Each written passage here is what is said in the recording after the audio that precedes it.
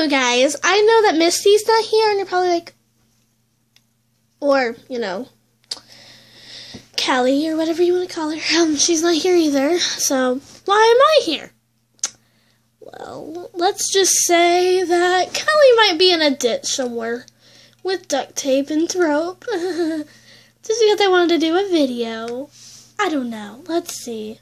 Today I'm going to be reviewing Magic Paint posters. I thought this was pretty cool. I got this at Michael's, and yeah, there's not a Michael's near my house, so you won't hear me say this is from Michael's a lot, because it's like 2 hours out from my house to go to Michael's, and I had a doctor's appointment that was in Nashville, which is Michael's is in Nashville. There's like 2 in Nashville, so this is hard to do. Let me set up the camera. So yeah, I'm practically a redneck. Please don't make fun of me. You might hear the southern my accent. It's probably when I do a good Applejack. That was terrible. Wait, what? I know. I'm not Callie. I'm Paris. No, not Paris Hilton. I'm Paris. The cat. Yeah, I know. This is... Okay, let's just review. Okay, I've already pulled out a page, but I was going to try it out. But I was like, wait a minute, I should make a video. Because, you know, pretty cool. I have a special surprise for you on Valentine's Day. Your little love. So they come with these. What you do is you take this water, and when the water touches this, it turns into paint, and you can actually paint. So let's pull up the sheet that I was going to use for today. I have this cool one of Rainbow Dash. So that's what we're going to use today. And I'm going to try my best to set up the camera where you can see. So let's do that. Okay, this will have to do right now. So let's pull the paper over here.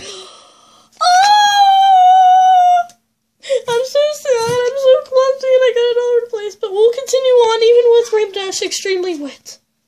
We're going to continue on without... just pretend that never happened. And we're just going to color without a doubt. And I'll be right back after I show you how this works. Okay, stupid camera. Okay. So I got my paintbrush here.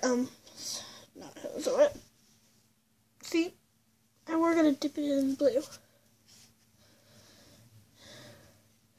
Well, this is a blue paintbrush. It's going to be hard to tell, but it's actually coming on it, and it's pretty cool. So let's start painting. Okay, I've been trying that for about like a minute. It's pretty hard to color in, but you know, it's pretty much worth it. You don't have to buy paint, and it's only $1.50 for 12 of them. So I'm pretty sure it's not going to be as well as you think. You know, it's just $1.50. Pretty good price for this, so. The watercolor's drying up. It doesn't even look like blue. It looks like a gray up here. Like, it's so messed up. You can't, like, use it a lot. You know, you can't. Yeah, it's pretty hard. But let's start painting in the rest. Water, water. That's how the red looks on the brush after you take a few strokes or so. So, yeah. I have finished it. I mean, I would give it a really good score. I mean, like, 3 rainbows out of 5. That's about right. The only thing I don't like is that it's not really enough. Like, nothing. It doesn't come off easily.